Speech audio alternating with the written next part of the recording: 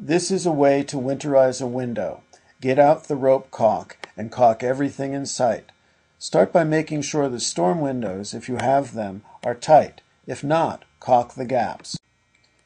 Then close and lock the window and caulk all the gaps all around the window, sash, and frame, every place you can. Caulking and sealing keep out most of the cold, but there's always more you can do.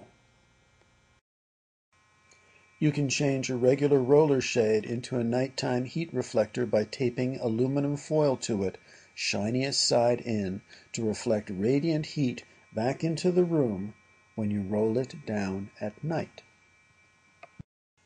You can make an internal storm window of clear plastic cut to size and attached to the molding with transparent weather stripping tape. Now you have a draft-tight window with more glazing and a roller shade nighttime insulation system.